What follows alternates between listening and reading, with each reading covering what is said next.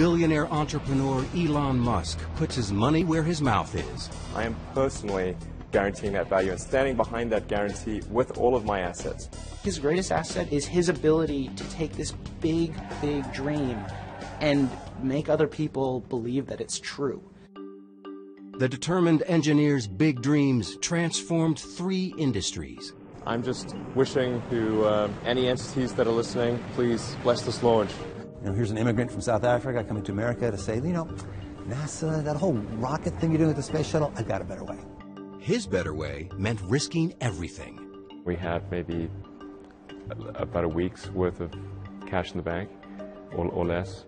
I had to make a choice then that either I took all of the capital that I had left from the sale of PayPal to eBay and invest that in Tesla, or Tesla would die. Others weren't so willing to take a chance on him or his companies. You put $90 billion, like 50 years worth of breaks into solar and wind, to Solyndra and Fisker and Tesla and Enter1. I mean, I had a friend who said you don't just pick the winners and losers, you pick the losers. It's very unlikely that the Tesla investment is ever repaid to the taxpayers. Electric vehicles are really not possible in ways that would be effective for most consumers still. But his bets have paid off. We didn't just repay the principal, we actually repaid it with interest and a bonus payment. So ultimately the U.S. taxpayer actually made a profit of over $20 million on this loan. Elon Musk has even bigger dreams that might just take him farther than anyone else. Elon Musk goes a step further. Earth's not big enough. With SpaceX, he literally wants to go to Mars. In the long term, I'd really love to go to Mars, and that's the overarching goal of SpaceX.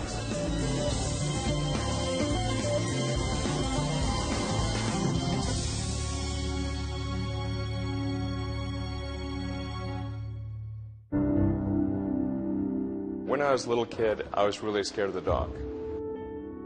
But then I sort of came to understand, okay, well, dark just means really the absence of photons in the visible wavelength, 400 to 700 nanometers.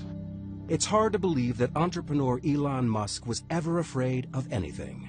And Elon said, darkness is merely the absence of light. Then I thought, well, it's really silly to be afraid of a lack of photons. Then I wasn't afraid of the dark anymore after that. Once one of the kids said to him, "Look at the moon, it's 1 billion miles away." And he said, "Well, no, it's actually under 250,000 miles away." And they said, "Oh, Elon!" Entrepreneur Elon Musk has spent his life proving people wrong. Growing up in South Africa, Musk was the oldest of 3 children and started school a year early. His father was an engineer. His mother, May, was a model and nutritionist. He was the youngest, he made about 2 days, and the shortest, and then he was this brilliant boy, and so people didn't really like him. So I was this little bookwormy kid and probably a bit of a smart aleck, so this is a recipe for disaster. Not that he told me much about it, but he was picked on quite a bit. So I just read a lot of books and tried to stay out of people's way during school. And so his social life was much less than my other 2 kids, and that's a typical nerd. I read all the comics I could buy or that they'd let me read at the bookstore before chasing me away. I read everything I could get my hands on from when I woke up to when I went to sleep. At one point I really ran out of books and started reading the encyclopedia. And he has a photographic memory, so he could remember everything. Anytime I had a question, my daughter Tosca would say, "Call Genius Boy." His brother, Kimball Musk. When Elon was 10 years old, he got tested by IBM, and he was found to have one of the highest aptitudes they'd ever seen for computer programming. I tried taking some computer classes, but I was way ahead of the teacher, so it didn't really help. So I started programming a space game called Blastar. Musk, already thinking like an entrepreneur, figured out how to sell his game. And I don't think they realized I was 12. We decided we were going to open an arcade out near our high school. We were big into video games. We figured that it was going to be a huge hit. We got a lease on a building. We got the arcade provider to deliver the equipment. And the only thing we needed to do by the end of it was get the city to approve what we were doing. But an adult had to apply for a city permit, and they hadn't told their parents what they were up to. And of course, they told us we were not going to be opening up an arcade. Max Chafkin is a technology and business journalist who has profiled Elon Musk several times. Really, the most amazing thing about his childhood is his escape from South Africa. I remember thinking and saying that America is where great things are possible, more than any other country in the world. It's a little cliche, but it's true. America is the land of opportunity. By moving, Musk would also avoid mandatory service in South Africa's army. Growing up in apartheid South Africa was pretty surreal. I mean, we didn't support that government, we didn't believe in it. And so the idea of actually going to the military service was really out of the question. I told my parents I was going to Canada, and they tried to convince me not to leave. And off he flew, and I thought, wow, he's so independent. Of course, as soon as he lands, he calls me and he says, what do I do now? So I bought a bus ticket from Montreal to Vancouver, and that allowed me to kind of see Canada, at least from the highway. He worked at odd jobs across the country before settling at Queen's College in Toronto. In fact, when I went to college, I rarely went to class. I'd just read the textbook and then show up for exams. The big appeal of university was being able to date girls my own age. I actually met my first wife there. Musk got an engineering and business degree from the University of Pennsylvania and a scholarship to go to Stanford. Silicon Valley was the promised land. I really wanted to just kind of go where the really exciting breakthroughs were occurring. Elon had this ability to look at the world and go, this is a real problem that's going to happen in 20 years. He looked around and he saw that the world-changing stuff was not happening at Stanford. I didn't even go to class. I called the chairman of the department and said, I'd like to try starting this internet company. It probably won't succeed, and so when it fails, I want to make sure that I can still come back.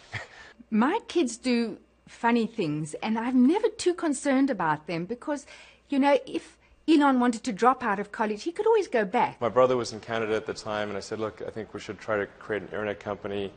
So he came down and joined me. He had, $2,000, no friends, barely enough money for an apartment. I think he told me he was showering at the gym because they didn't have a shower where he was living. We just got some futons that there were couches during the day and then turned into beds at night. Steve Jurvetson is a venture capitalist in Silicon Valley. I first met Elon and Kimball Musk, his brother, back in the mid-90s when they first set foot in California. I think they'd been here for about a week, and they were pitching a new company called Zip2. Silicon Valley in the mid-90s and late 90s was a gold rush. People were flocking to the region to find riches, to make it in the internet business. Musk came up with an idea to bring newspapers into the digital age. He took a CD-ROM Yellow Pages, some mapping software, wrote a little code, and put it all together to create the first online city listings. Elon was more the business mastermind, I was more the sales guy. I still had my core programming skills, so I was able to write the software needed for the first company. Now, when Elon was starting Zip2, keep in mind, the internet was just a couple of years old. Most local businesses were not on the internet. And the way you found a local business was you opened up the Yellow Pages. The thought was the media companies, like the newspapers, are going to need help coming online and building lots of functionality into their websites. We had someone literally throw a Yellow Pages book at us and tell us, do you think you'll ever replace this? And we thought the guy was crazy. Because not only were we going to replace this, but that's not where it ended. It would keep going from there. It wasn't long before media companies across the country were signing up. And so we were able to get as investors and customers the New York Times Company, Hearst, Knight Ridder, and a number of other companies. In 1999, the Alta Vista division of Compaq bought Zip2 for $307 million in cash and $34 million in stock options. Musk was just 28 years old. I thought, that's crazy. Why would somebody pay such a huge amount of money for this little company that we have? It actually obviously turned out very well for them financially, so obviously they knew a lot more about it than I did. When the kids sold Zip2, it was the most exciting day. We couldn't believe it because you don't know in the internet world if you're going to, make $1 million or die tomorrow.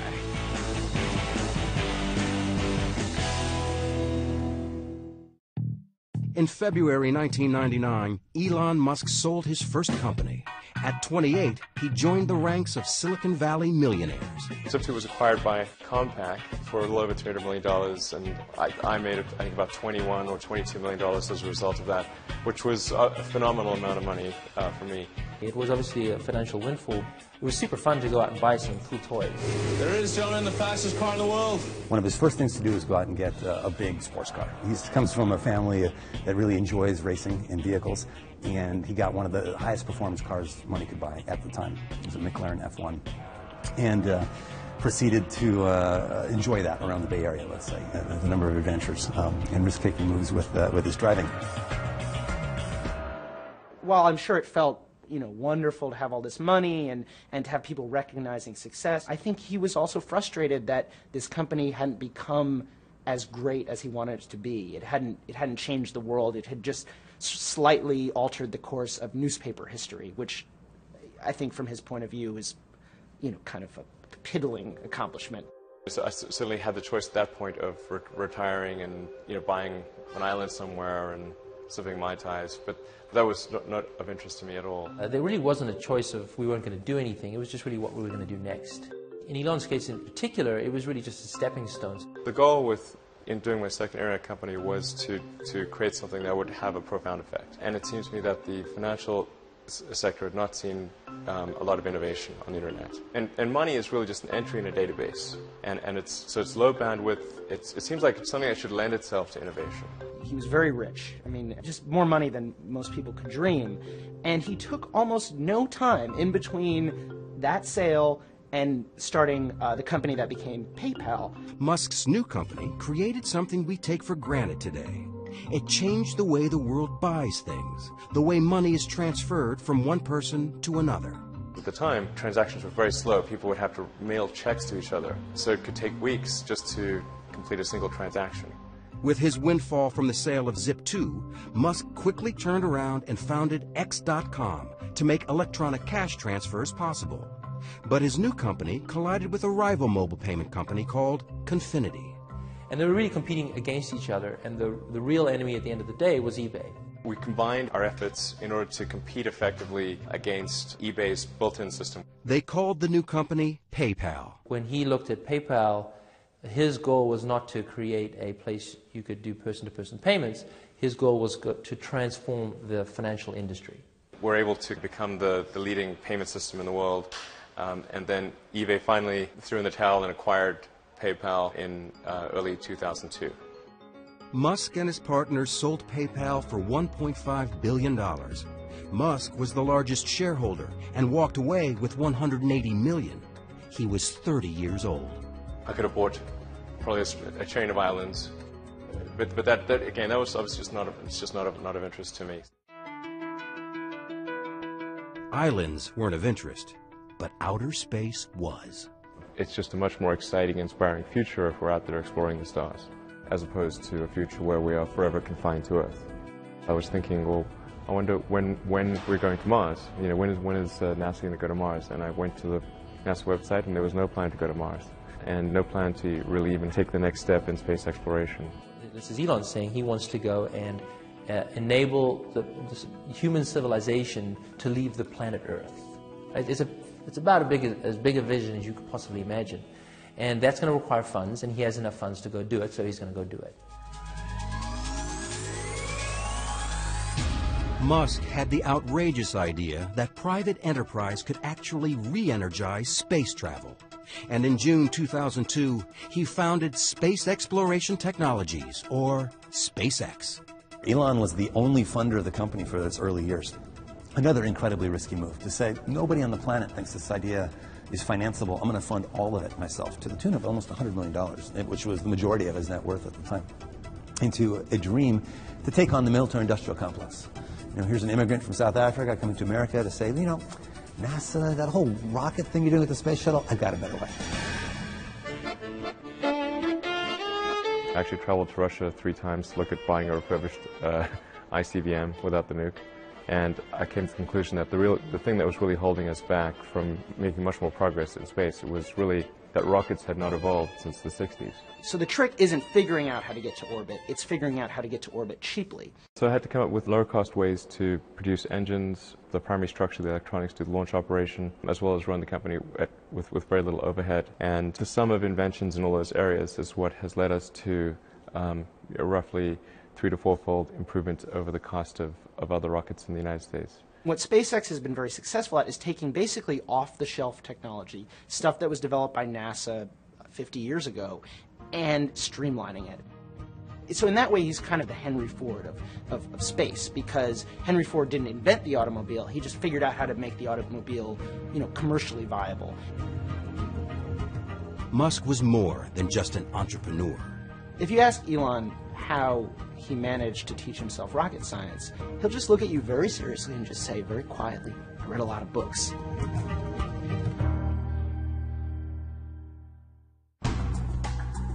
32-year-old Elon Musk had his next big idea at his family's annual visit to Burning Man, the counterculture desert happening.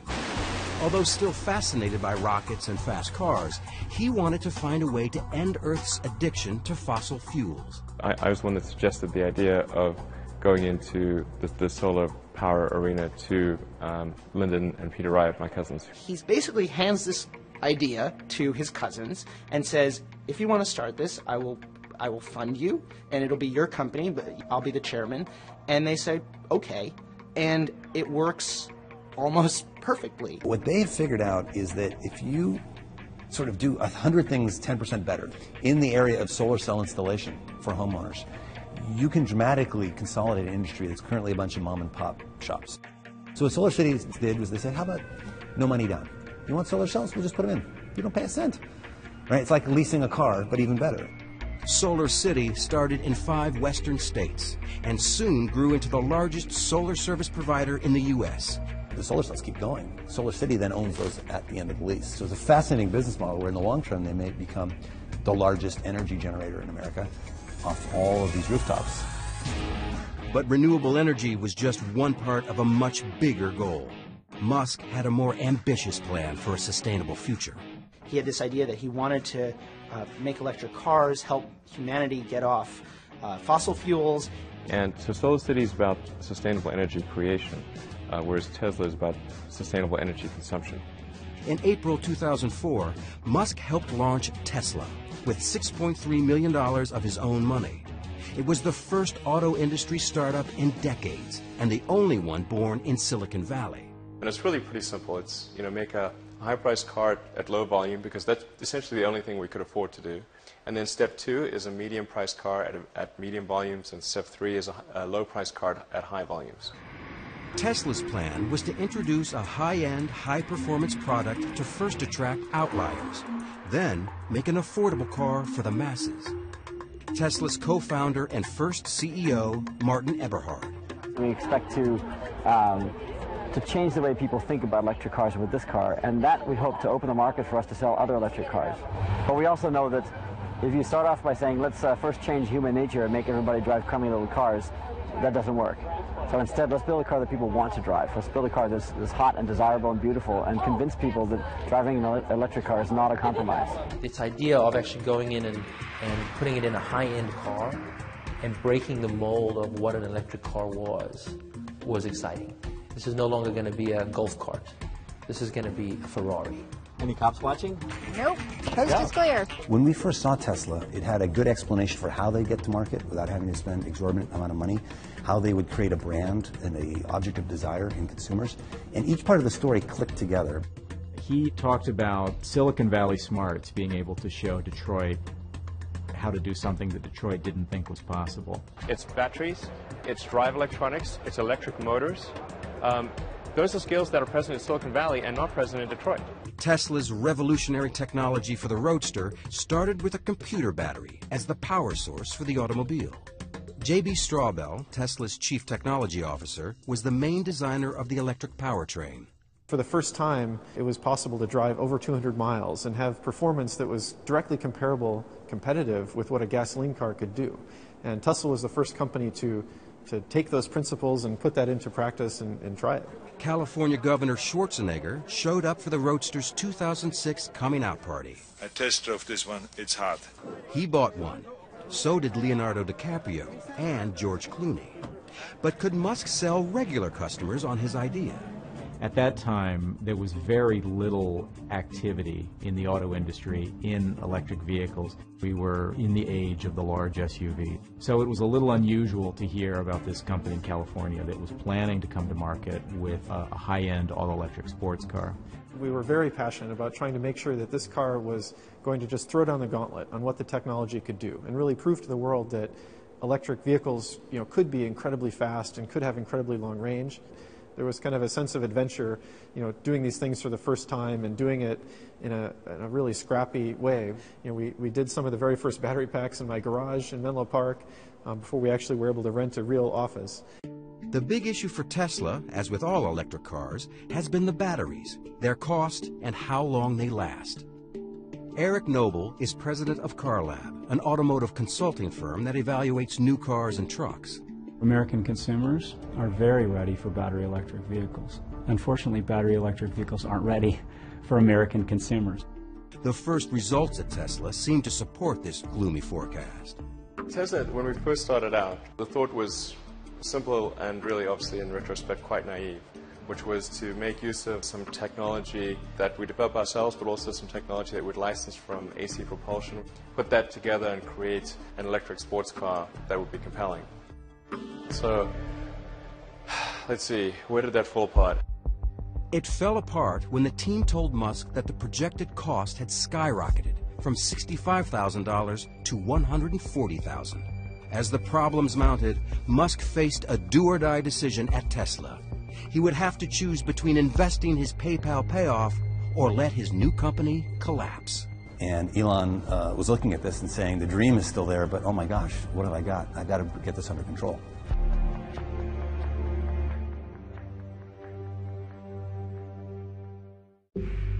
By 2007, Tesla was running out of money, fast. No one wanted to step up to save the unproven automobile startup. Elon Musk had to take the leap alone. We had to make some pretty dramatic changes, essentially recapitalize the business and invest about twice what we'd originally expected. What we originally expected as the outer limit. Basically, Tesla got to this point where they only had enough money in the bank for a couple of months, and there's nobody around who are willing to put more money in. So I had to take all of my reserve capital and invest it into Tesla, which was very scary because, it would obviously be quite sad to have the fruits of my labor with Zip2 and PayPal not amount to anything. But there was no question that I would do that in my own mind because Tesla was too important to let die. I'm available 24/7 to help solve issues. Right. Call me 3 a.m. on a Sunday morning, I don't care. We had to go in and make some really hard decisions on personnel changes, and Elon really had to dedicate his time to the company. I want names named.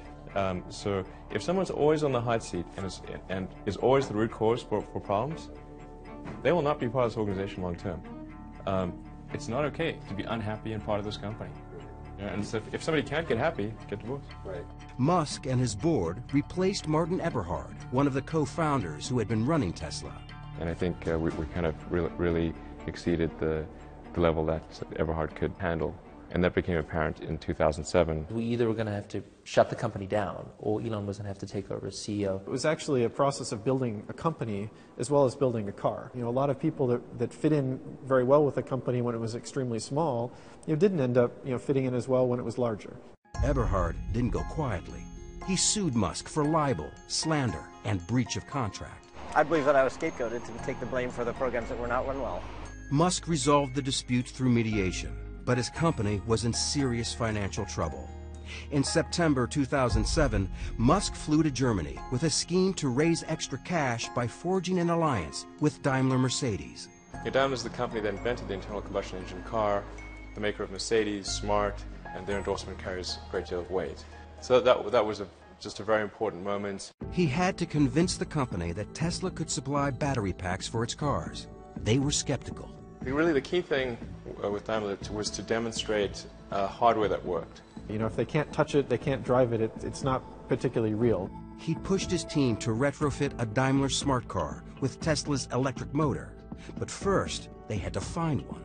The challenge of converting a smart car to electric was doubly difficult because we couldn't find a smart car. The smart car was not for sale in the United States, so we had to send somebody down to Mexico to buy a smart car, bring one to the US, and then the smart car is really tiny, so we had to fit a motor and power electronics and charger and everything in the smart car. The challenge was daunting. To replace the smart car's gas engine with a Tesla drivetrain and battery, fit it in the tiny space under the hood, and do it all in less than 4 weeks. We didn't have much time at all. We knew that from the beginning, and we kind of prepared for almost battle and set up a war room in the shop. They worked around the clock, stealing naps on the factory floor, right up to the deadline. The Daimler executives arrived not at all convinced that it made any sense to work with an American car company, let alone a little tiny American car company in Silicon Valley.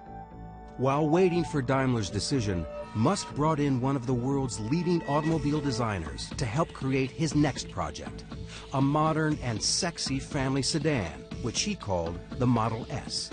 Originally with Model S, I thought, well, let's have Henrik Fisker, who had a design studio, do the styling. We paid him a pretty good sum of money to do that. Curiously enough, the designs that he worked on, that he came up with for us, were terrible. And what he didn't tell us was that he was actually working on a competing car company. Tesla officials claimed that perhaps Henrik had come in to learn what Tesla was doing, while all along he was planning to form his own company, do his own vehicle. We were pretty upset with him for basically taking what were at the time the original specifications for the Model S and then going and shopping a business plan to create that same car. Tesla sued him, he sued Tesla, and there was all kinds of, infighting. Henrik Fisker wouldn't grant Bloomberg an interview, but he told us that, "I believe there is enough space in the market for several new car companies that pursue a new type of electrified powertrain with different philosophies." In November 2008, the court ruled in Fisker's favor. It was a setback for Musk, who was also going through a tough time personally.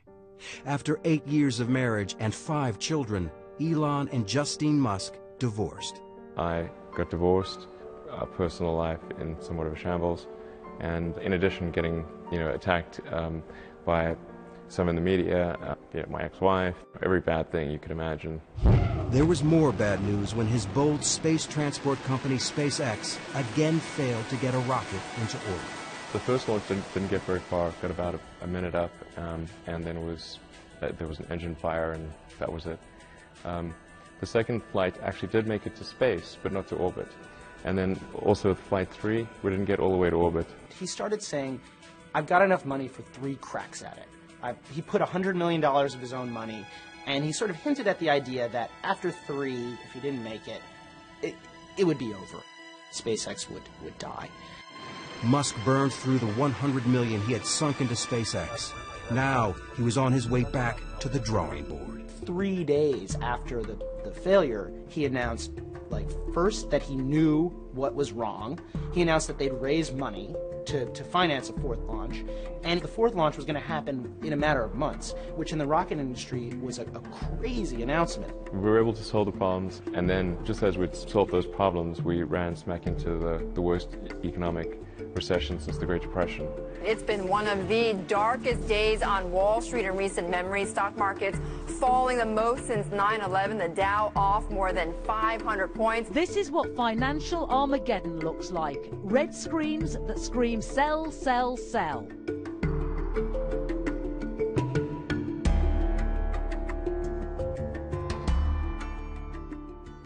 It was a week that shook Wall Street and indeed the world. And a realization that the economy may still head into a deeper downturn. As 2008 drew to a close, Elon Musk faced the worst crisis of his career. All 3 of his companies appeared to be in free fall. The worst point was probably just the weekend before Christmas in 2008. We had the economic tsunami take place and made things even worse. If it wasn't needed, we had to shut it down and just figure out how do we get through this dark period and not go bankrupt. General Motors shares falling to more than a 20-year low after Goldman cut the automaker's rating to sell on a worsening sales outlook. That was tough. It was obviously an economic period that saw the bankruptcy of General Motors and Chrysler, and there we were, a young company selling a very optional car. I mean, it was really people don't need a $100,000 sports car. And they certainly wouldn't want one getting poor reviews. The popular BBC program Top Gear took the Tesla Roadster on a test drive in December 2008. The incident was faked and said he had proof that the Roadster had not run out of power. He sued the BBC to block reruns of the show. The case was later dismissed. But things would get even tougher. His energy company, Solar City, foundered. The bank that had backed their leases pulled out of the deal. I certainly did not anticipate that we would have the worst economic climate since the Great Depression, and one which was disproportionately bad for cars. I mean, General Motors went bankrupt. I mean, General effing Motors, you know? Musk was in the fight of his life. We had maybe about a week's worth of cash in the bank, or less, and there was just very little time left in the year to resolve these things. I mean, there were like 2 or 3 business days left in the year. I never thought it was possible for me to have a nervous breakdown, but if it was possible for me to have a nervous breakdown, that was about as close as I was going to come. When Elon was going through his sad period, I was so sad. I felt like I had a hole in my heart, and there's nothing you can do. You just hurt so much, and I just didn't see him getting out of it. He was just so sad. And then the next thing I get this call saying, "Ma, you can't believe it. I've met a wonderful woman." The one bright spot was meeting Tallulah Riley, a British actress who had never heard of Tesla, SpaceX, or Elon Musk. They married in 2010. I thought he was some sort of hapless engineer that had wandered into a London club, and he just looked so forlorn. He was sort of just sat in a corner on his BlackBerry, and he looked really out of place and sad. I was, trying to be very sweet to him and sort of humouring him, going, "Oh yes," when he was going, "This is my rocket, and this is my car." Musk's personal life was looking up, and the future of SpaceX was finally taking off. We have liftoff. The 4th attempt to launch the Falcon 1 was a huge success. And 3 months later, NASA rewarded SpaceX with a $1.6 billion contract to resupply the International Space Station. But Musk had no time to celebrate. Tesla was on the verge of financial disaster. I had to make a choice then that either I took all of the capital that I had left from the sale of PayPal to eBay and invest that in Tesla, or Tesla would die. The company is really teetering on the brink of failure. And there's this board meeting late in 2008 where they're discussing what's going to happen. And Elon just says, "Well, I'm going to raise a $40 million round to keep the company going." And the board members are kind of wondering, well, how's he going to do that? And he says, "I'm going to put it all in myself." And that incredible braggadocio confidence catalyzed a change in people's opinion. And we and everyone else around the table was like, "Oh my gosh, we want to be part of this. We want to get as much of this investment as we can." He saved the company in its darkest hour with an act of heroism that is hard to describe. There's nothing quite like spending your last remaining dollar on a project you believe in. It was thankfully a good week, but definitely took its toll from a mental strain standpoint. I think I've mentally just burned out a few circuits. Just after his emergency cash infusion came the news they desperately needed. A $40 million deal with Daimler for smart car batteries. Daimler later added $50 million for 10% of the company. Determined not to repeat past mistakes, Musk focused on bringing his family car to life. So I decided, look, we really need to have our own design studio, and that's when I hired Franz von Holzhausen to design the Model S. His green agenda was irresistible to von Holzhausen, a legendary figure in car design who had already revolutionized the looks of VW, GM, and Mazda. He's completely passionate to really rid the world of this addiction to fossil fuel. And that was something that he talked about from the very first sentence, first conversation that we had. With a new team in place, Musk completely revamped the look of the Model S. A sedan doesn't have to be a brick.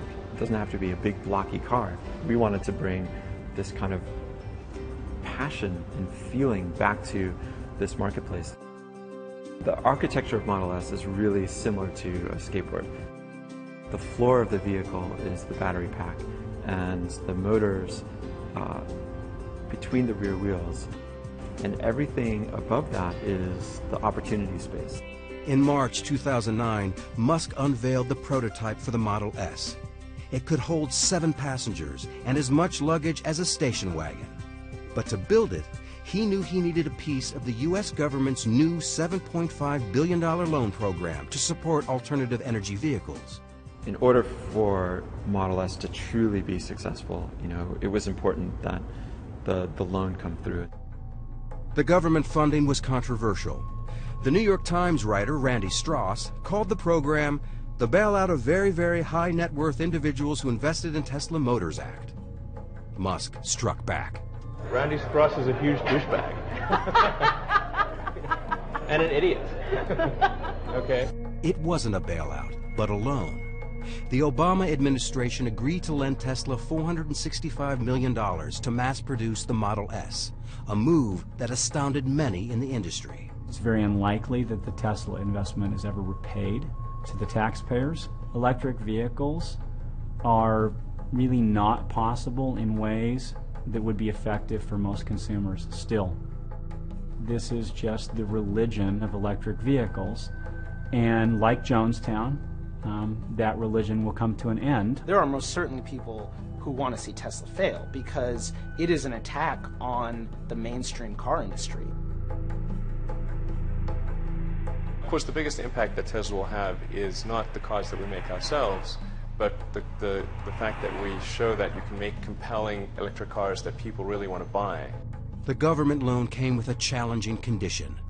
To get the money, he had to first find a place to build his electric car.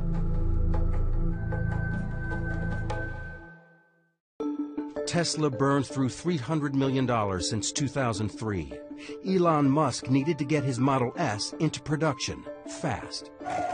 Ever the risk-taker, he took another giant gamble, purchasing a plant in Fremont, California, abandoned by Toyota. The dream factory location for Tesla was always the NUMMI factory, which was a 50% Toyota, 50% General Motors factory. It's one of the biggest car plants in the world. It's a great location close to the Tesla headquarters. The reality is, for very little money, Toyota got an albatross off its books. From an industry perspective, it looked incredibly savvy on Toyota's part and incredibly naive on Tesla's part. Car factories are big pieces of sunk capital. To retool a factory takes a tremendous incremental investment. The acquisition released the government funds to begin production. Despite the fact that Tesla had posted a profit just once since its founding, Musk took his company public in June 2010.